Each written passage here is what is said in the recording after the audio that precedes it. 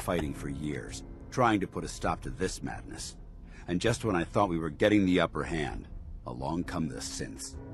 That was Peter. Hard at work right there. That's Peter. All right. See, I figured it out. It just takes me a while and I make numerous mistakes. And that was from Fallout? That was from Fallout 4. Yeah. Are you now? What's going on work-wise? There's not much work. So because I know a lot of.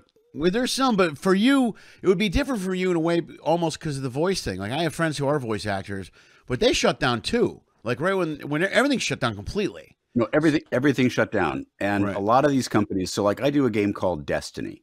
Okay. Where I'm one of the player character voices. Okay.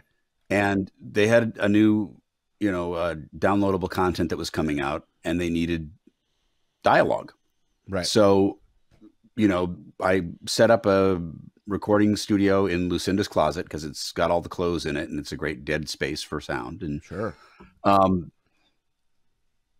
They hijacked my computer. They downloaded some software onto it, and we recorded it from my closet.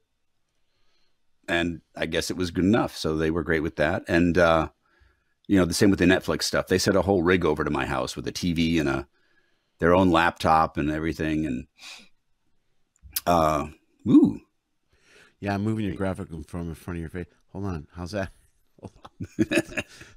I'm still learning. I'm still learning. Can you tell I'm still learning everything? Yeah. So that's, it's record at home. Some of the studios have opened up a little bit. They had to get certified by the Screen Actors Guild and by OSHA or whoever else that they were clean, and they disinfect everything in between sessions. And I've done a couple of sessions in a couple of different studios that way. Okay. Did another video game that I can't talk about that will be coming out any day now. That, was a good solid run, 4 sessions in a studio, but yeah, it's a bit of a challenge because a lot of the stuff you do have to do yourself. And of course, auditioning now, you have to do all your auditions from home. Right. With your own thing, and you got to edit your stuff, and you got to get your levels set and all the technical stuff that I don't know. You got to do tech stuff now. You don't have a choice. You know what I mean? Yeah. So. That's the problem is a lot of these guys know the tech stuff. So they're a step ahead of you on that. So, you know what I mean? So then you're like, you're stuck. You have to figure it out on your own. You don't really have a choice. Right. So I did.